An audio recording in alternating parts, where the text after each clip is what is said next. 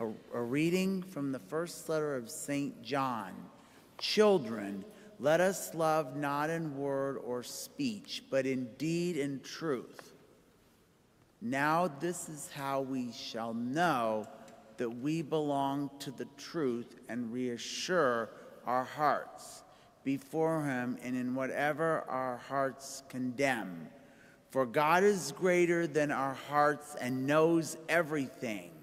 Beloved, if our hearts do not condemn us, we have confidence in God and receive from him whatever we ask, because we keep his commandments and do what pleases him.